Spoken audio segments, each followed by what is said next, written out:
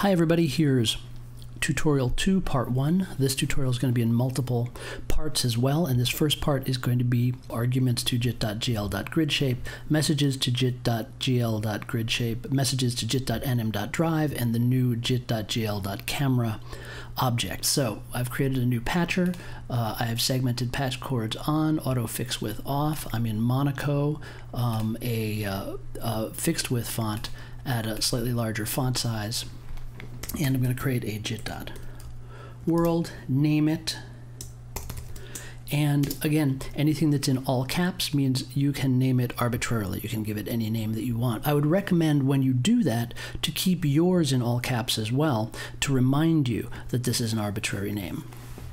And I recommend the @floating one attribute so that your world floats on top and doesn't fall behind other things.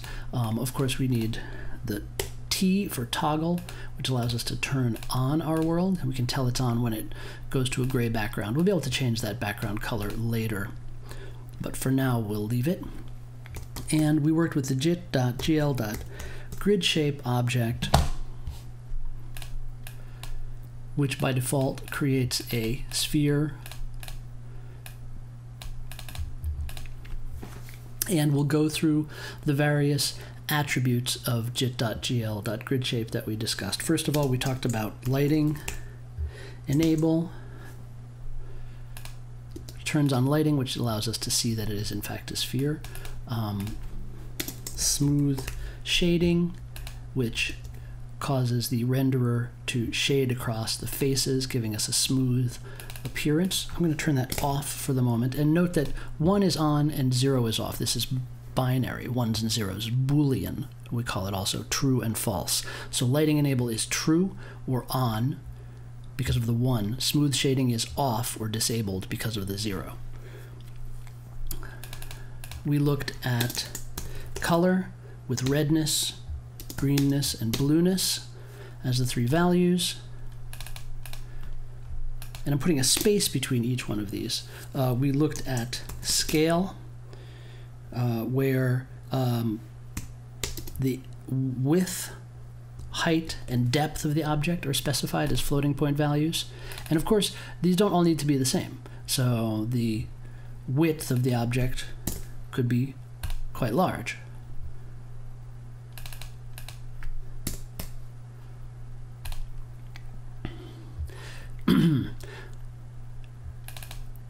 We looked at position, where the position is in X, meaning right to left, Y, meaning up and down, and Z, which is backwards and forwards. So, for instance, if I position this sphere right in the center, I can make another sphere of a different color.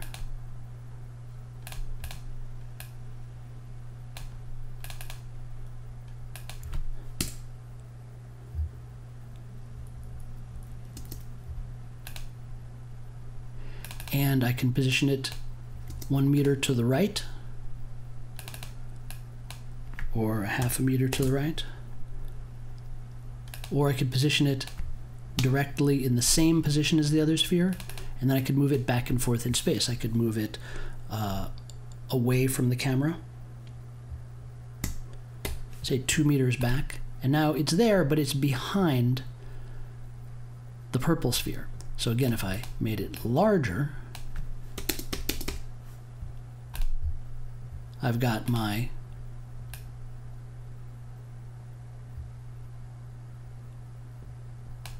teal sphere, scale 111, so quite large, behind, 2 meters behind the purple sphere, which is quite small, 0.2 meters, positioned at the center of the screen.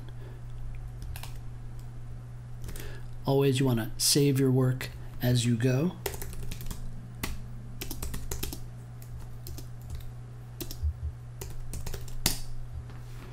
And save often, because if the computer crashes and you haven't saved, you lose all your work, and that's unfortunate. We can look at rotate XYZ, which actually with a sphere is not going to be very visible. So let's look first at shape. where we can do different shapes such as a cube,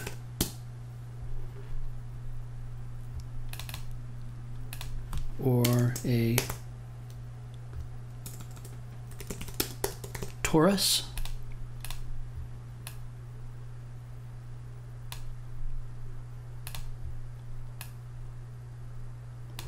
And some of you mentioned to me that you don't mind reading all the information across in a complex line, but just take a look at how much more readable it is when you take a moment to sort of adjust the width of the object so that everything, all the @ signs lined up, and you can really read what it is that's in your object. So shape, cube, shape, torus, and then if we rotate, and we want to rotate X, Y, Z. There's multiple ways to rotate three-dimensional objects. Rotate X, Y, Z is the easiest to think about because it rotates on the 3 dimensions that we know of. So if we rotate 30 degrees on the X-axis, we imagine the X-axis running horizontally through the object like a skewer. It's going to have the expected effect, which is to rotate it along that X-axis. Similarly, if we rotate it 30 degrees on the Y-axis, which is the vertical one, we'll see a further rotation of the object along expected dimensions. Now, there are other useful ways to rotate objects. So we've got that. With our torus, we have a special attribute called rad minor, which is the size of the hole in the torus. So a rad minor of 0.9 is a very small hole in the middle. A rad minor of 0.1 is a very large hole in the middle. And also we talked about dim. So dim 110, for instance, it's very easy to see the effect of dim when we're working with the torus. So the dim 100 is the smoothness of the individual tube segments, and the dim of 10 is the number of segments that are used to make up the torus. So if I did this the other way around, 10 100, I see a very smooth circle that's broken up coarsely. And if we add some rotation to this,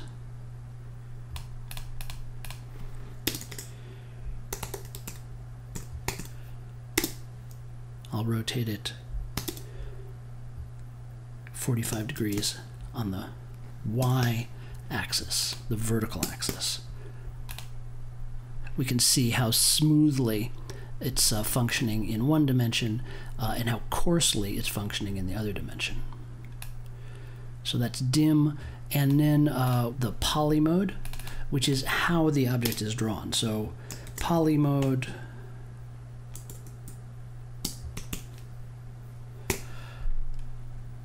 poly mode 00 is our ordinary drawing mode, which draws solid faces. Poly mode 11 draws a wireframe of our object, and poly mode 22 draws dots at every vertex of the object. And you can combine these. The first one is about the side that's facing us, and the second one is about the side in the back. So for instance, poly mode 10 is going to draw a mesh for the front-facing side, but fully render the back-facing side. So you can see this mesh here. We're seeing through the sides that are closest to us, and we're seeing solid sides at the back. Or for instance, poly mode 12 is going to draw a wireframe mesh for the sides facing us and just dots for the back faces. So these are interesting things to play with. Any of these attributes can also be a message, and any argument to a message can be replaced with the changeable argument $1. So for instance, if I want to rotate my cube smoothly, I can set a message rotate XYZ, and if I want to rotate it on the Y-axis, I just make the second value, the Y value, changeable, and I can hook this up to a floating point number box and actually enter the rotation that I want. And similarly, I can do this with scale,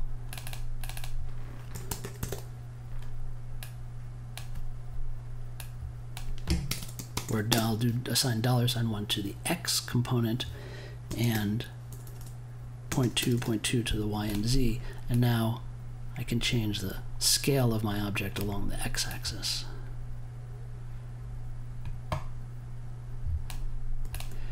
And of course I can assign it to two values as well.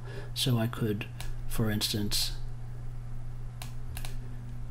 scale, leave the x alone, and scale y and z simultaneously. So x is always fixed at 0.2, but y and z are varying with the input from the floating point number box. So if we want to change the shape, we can simply say shape cone, and when we send that to the object, when we send that message by clicking it, the object then becomes a cone. Here I have a yellow sphere that is 1.5 meters above the center of the world, and I have a red cube that's 1.5 meters below the center of the world, and then also the jit.anim.drive connected to our new object, which is the jit.gl.camera. Now, jit.gl.camera is not creating a camera, because there's already a camera. This is the camera's view, but it's creating a control for the camera in our world. Since I have two shapes and they're stacked vertically, I want the orientation of the objects on my screen to be stacked vertically also, just to be helpful to me. They don't have to be, they could be like this, but it's useful to me to recognize this is the top object, this is the bottom object. Also, when I click an object, I can change its color, and I can change everything about it, font size, but I can change its color quickly here and mark it with a color so that I have a little visual guide that this is my yellow object and this is my red object. Now obviously if I change the colors of the object in my patch, this will be wrong, but for the moment this is a simple way to help keep track of objects. So we can see I've made my objects and they're not fully in my camera view, so I can back my camera up. Think about using a camera in a real world situation. As you move the camera away from the objects will appear smaller and more space will be in your screen. So I can use the move to message, except rather than moving the objects, I'm going to move the camera. So I'm going to move to, say, 10 meters away, and the default camera location is 2 meters away. So I'm going to be moving 8 meters back, and then move to requires a time. Let's do this over 5 seconds. So I'm going to move to 0, 10 over 5 seconds. Watch what happens. The camera is going to back up 8 meters, and now I can see both of my objects. Great. And I can also move my camera to the left by 5 meters. So I'm going to move it to -5, 0, 10 over 5 seconds. So my camera, imagine my camera being on a set of tracks. I'm going to truck my camera to the left by 5 meters over 5 seconds. And there it goes. But note that the camera is no longer pointing at the objects. The objects are moving out of frame, which is fine. This is like pointing a camera out of a car window. As the buildings go by, you're going to see them pass. And we can illustrate this by taking our objects and making some more objects. Put these 1 meter, 2 meters to the left of the other objects. And I'll put these another 2 meters to the left.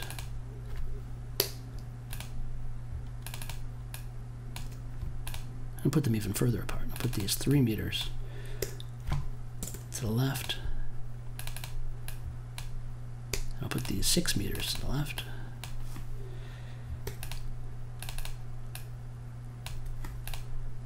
And so now, as my camera goes past them, we can see my camera is facing the same direction and the objects are passing through the frame.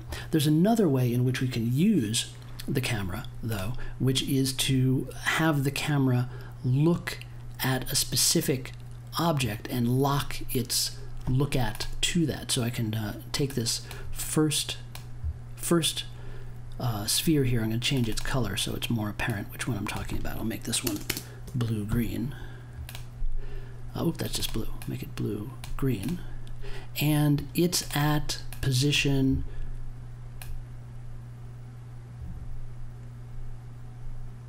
it's at position 0, 1.50. So I can tell my jit.gl.camera where to look. I can say look at 0, 1.50, and now my camera is gonna look at that location.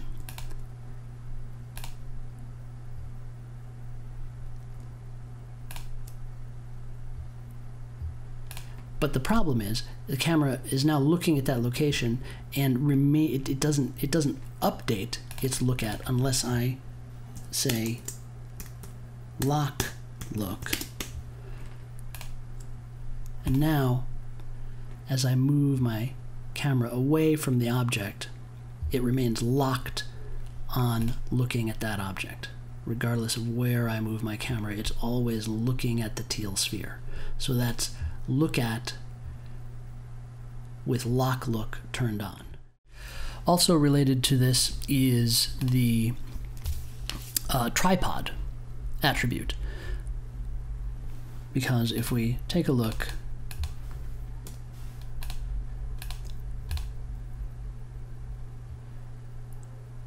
at this, we've got our look at is set to the location of the teal sphere, our lock look is 1, but let's try and move the camera to the other side.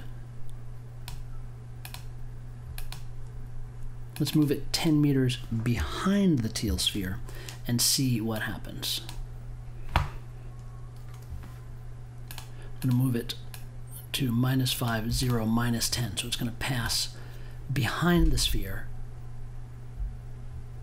And whoa, wait a second, everything's on its side, because the rotational calculations the camera is doing is not respecting the fact that we don't want it to flip around. We may want it to flip around. This is an interesting thing, but if we don't want the axis, the horizon, to shift, we need to put the camera on a tripod. And now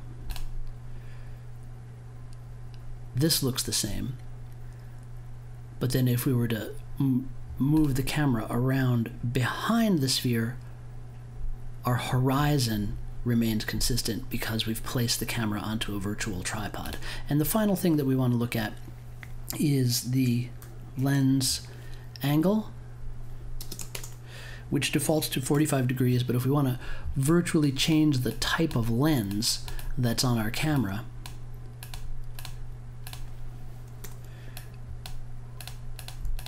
we can do that. This is our 45-degree lens, that's ordinary.